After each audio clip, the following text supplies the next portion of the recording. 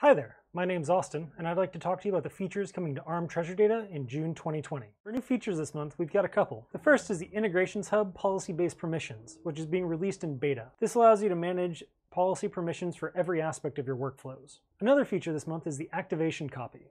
This allows you to quickly take an activation, copy its settings, and then tweak them as you see fit. This enables quicker, easier, GUI-friendly activations, so you don't have to be nearly as technical to get up and running, or change things if need be. In addition, PyTD hit v 1.3.0 this month. This has come with a number of new features and ease of use implementations, so I recommend checking it out today.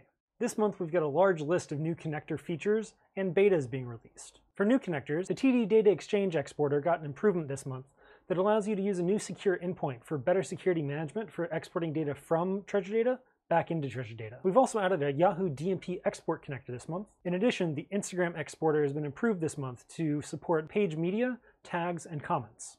In addition, this month we've got a couple of betas, namely the SAP Digital Platform, formerly known as Gigya, LinkedIn, and Repro.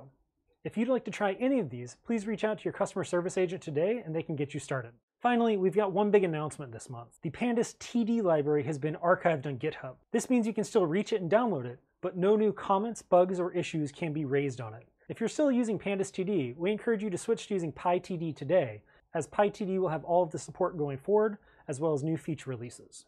Thank you so much for joining us again this month. We'll see you next month. Stay safe, y'all, and see you next time. Bye.